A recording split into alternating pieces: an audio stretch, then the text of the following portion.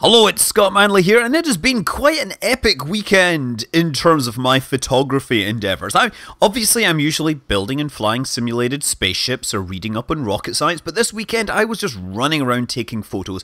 In particular, there was the SpaceX SAOCOM launch, which I have shown here. This is running at about 8 times normal speed. And this video does just come from my old iPhone because, this is the wide-angle view, and I was very fortunate that I did actually capture the entire launch, stage separation, ascent into orbit, and of course even the boost back burn all get captured inside the frame. And there's the re-entry burn, slowing the rocket down before it hits the atmosphere so it doesn't burn up. Now this was from Oakland. This is 230 miles away from the launch site. But rocket launches are indeed spectacular enough to be visible from this distance. It just took about 45 seconds after launch before it got high enough above the horizon for the flare of the exhaust to be visible. And this was actually through thick smoke that was from a wildfire up in Fairfield. And it had been blowing south all the way through Santa Cruz and making the horizon very hard to see. But as it went upwards, it became easier and easier to discern details. And as you can see here, we're starting to see texture in the exhaust. We can actually see this is a rocket exhaust. This is all 9 first stage Merlin engines producing something like 760 tons of thrust. But of course we cannot see the thrust, we can only see its effects, and we can also see the inefficiencies of the system by which they produce this thrust, the chemical energy releasing light that I can see from over 200 miles away. This video, incidentally, is taken with my Sony RX10. It has 4K video and it has a lens that magnifies by a factor of 25. So this is 600mm effective focal length. And yeah, you can see the first stage, you can see the second stage, and you can see the fairings as they fall away. Not only that, in this cloud of expanding exhaust gas, you can see the reddish area as that is, closer to the horizon. That is essentially the sun is setting there, so the sun is reddened. You can also see here the various attitude control thrusters creating pulses. Look at those. These are cold gas jet thrusters, and they just fire for a very short amount of time and then turn off. And so what they produce is essentially a hemispherical wall of gas expanding out from their nozzles.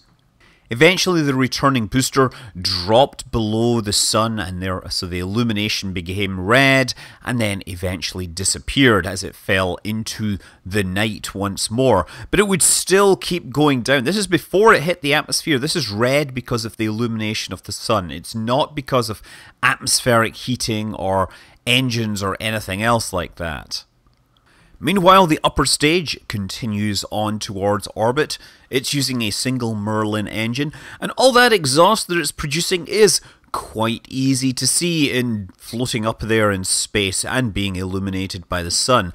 It's tempting to think of this light as being the engine, but what that is that's the exhaust gases that are coming out being illuminated by the sun. The engine isn't nearly as bright as that. It's also possible to see pressure waves radiating out from the engine. Also, you might wonder, why are these spokes evident in the engine? Because there's only a single engine here, right? And as far as I understand it, this is an artifact of the fuel injector inside the engine. SpaceX's Merlin engines use what's called a slit-type pintle injector, which is a bit like those garden hoses that produce a cone-shaped spray. Same idea, but instead of spraying water, they're spraying fuel and oxidizer, and they're smashing them into each other to make sure they're mixed by the turbulence, so the combustion is clean. And apparently this does tend to produce concentrated regions, and when the outside pressure is low enough, these features actually get preserved through the engine. At least that's how I understand it. I really need to do that video on fuel injectors. Anyway, one of the big highlights of this mission was that it was going to be the first return to launch site landing of a Falcon 9 rocket on the west coast. Unfortunately, from 200 miles away, the curvature of the Earth would hide any landing burn, so I have to just show this from the video. from the official SpaceX feed of the rocket, the booster, coming back down to their new landing site at Space Launch Complex 4 at Vandenberg Air Force Base. Beautiful. Well, other than that condensation there. I'm sure that some of the people with remote cameras have a fantastic picture of this. Actually, we're already seeing some of these great pictures come in, and people all over California saw this, and yes, there were lots of people claiming it was UFOs or chemtrails or whatever other conspiracy theories just is floating around. Look, it was simply stunning because it launched into the sunlight.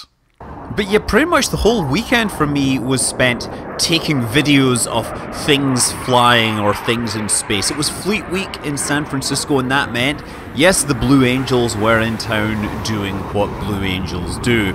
Fly very fast, fly in formation, or sometimes fly towards each other and make you think they're gonna crash.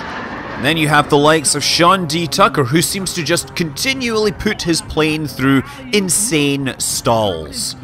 And given that this is San Francisco and that the displays take place over the bay, I'm amazed that everyone has the willpower to not fly under the Golden Gate Bridge, because you know that that's what they want to do. Anyway, there was one other thing, but I'll cover that in a separate video. I'm going to leave you with some highlights from the Fleet Week air shows. I'm Scott Manley. Fly safe.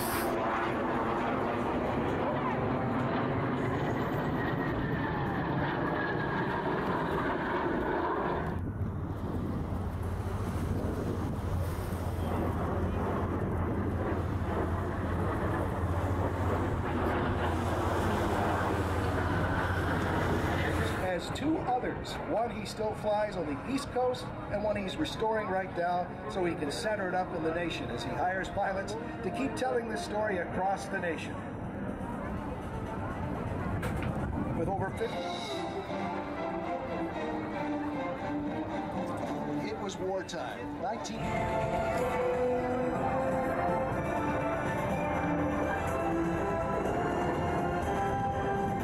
Holds a commercial pilot certificate, an instrument in single multi-engine ratings, as well as being a certified flight instructor, and now flies for the airlines. And he would like to thank KO Websites Inc., Odyssey Batteries, and Airtronics for their... Wow, he's skydancing today, folks, because that's what he came here to do. This guy studied at Embry-Riddle Aeronautical University and graduated. Went on to fly for an airline right here in San Francisco, but guess what? He quit his job to fly under the mentorship and tutelage of Sean D. Tucker. Right now, Sean,